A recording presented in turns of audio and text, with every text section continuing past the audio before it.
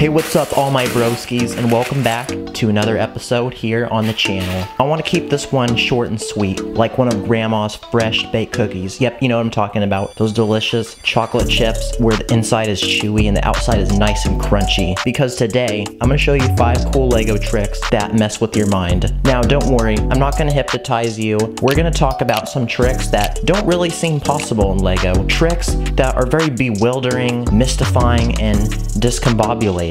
I should probably stop sounding like a 7th grade English teacher, so let's go. Hey, my name's Ty, current ambassador of Spice Nation International. You want to learn how to build like a boss? Let's do that in today's video.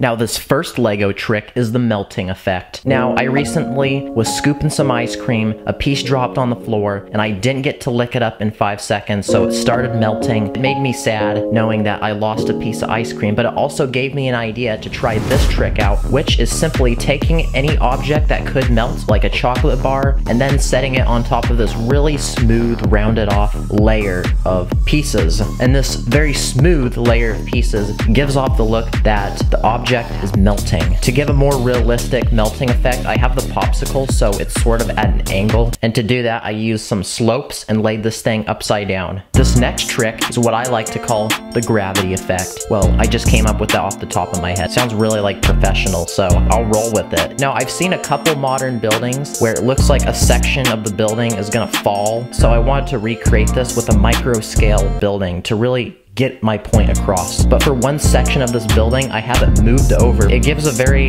interesting, stylish kind of look, and it almost looks like it's glitching out. Also related to gravity is another trick that I like to call the floating effect. And it's a really interesting one, but it's also really simple. Here, I made a floating island in miniature scale. Now, underneath this island, there's nothing supporting it.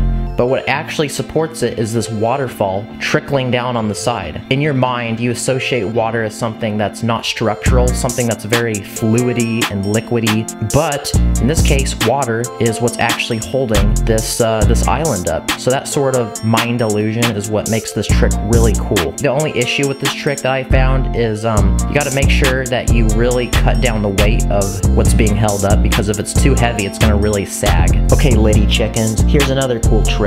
And it's putting a black border around your builds. It's something simple, but it creates a mysterious, abstract look, almost like a void. You guys play Minecraft, you know what I'm talking about. It's almost like a void of nothingness, and it gets you to wonder what lies beyond those borders, but it also gets you to focus on the actual subject of your build. And to even spice it up, I have some of the border broken off so that some of the real world in this build is like flowing off to the outside. And for this final design, here's a very simple mandala. Actually, I should have not said that. I regret saying that, because you know what? This is actually really hard to build. Don't let that discourage you though. Try this out. You just have to be really patient because it's freaking tedious. Make a little circular bowl with a flat surface that you can just start laying down random pieces into. Preferably, I like to use these cheesy wedgies, little like Swiss cheese pieces for like the triangles, and then I also like to use some of these studs for the circles. You gotta get a nice little mix in there, you know? And boom, if you're patient enough, you'll get this very beautiful looking mandala. So try this out. This was a fun video to make, and I want to make more videos like this, so that's the reason why I only did 5 ideas in this video, because I want to spread it out a little bit. Take that peanut butter and spread out on that toast a little bit more. So if you want to see more videos like this, comment down below. Follow me on TikTok. I know I've been throwing a bunch of stuff at you lately. Been throwing out my Patreon, my Instagram. I'm not trying to be some door-to-door salesman here. Go follow my TikTok if you haven't. It's gonna get pretty lit up in there. Hope you all had an amazing experience. It was a pleasure to be your captain on this flight. Take care and keep on building.